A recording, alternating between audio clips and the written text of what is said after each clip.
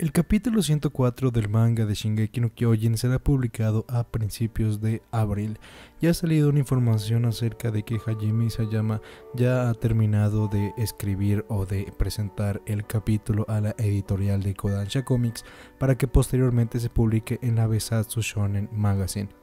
La única información que tenemos con respecto al capítulo de este mes es una entrevista o más bien una información que filtró uno de los editores de Hajime Isayama. No es el editor de siempre Kawakubo Shintaro, sino fue otro editor de nombre Baku-san, que mencionó algo acerca de no confiar en lo que a la gente le gusta con respecto a lo que va a acontecer en el próximo capítulo del manga de Shingeki no Kyojin, por lo que podríamos hablar acerca de que la posibilidad de que Jan Kirstein o algún personaje importante tenga su fallecimiento o su final muerte durante el nuevo capítulo del manga de la serie es bastante factible, ya que el final del capítulo 103 nos dejó con la incógnita de qué es lo que va a ocurrir. Ya hemos visto, como te he mencionado en mi análisis, a Jan Kirstein teniendo una situación muy parecida durante el arco de la insurrección, donde tuvo que decidir acerca de asesinar o no a otro humano, y nuevamente se le presenta esta misma tentativa, así que posiblemente ocurra algo muy importante.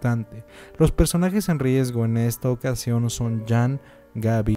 Falco Glace y Pig el titán cuadrúpedo. Así también tenemos el enfrentamiento entre el Capitán Levi contra el titán bestia, Zeke Yeager, que a muchos no les pareció la resolución de este nuevo enfrentamiento entre estos dos personajes. Pero pues bueno, al parecer tendremos una noticia o un acontecimiento muy pero muy importante y que moverá el mundo de Shingeki no Kyojin con respecto a alguno de sus personajes, cosa que no puede agradar a todos los lectores, y al parecer los editores están conscientes de ello, de que no todo puede agradar a los lectores, y al parecer ocurrirá algo muy importante. Así que hay que estar al pendientes del próximo capítulo, el cual se publicará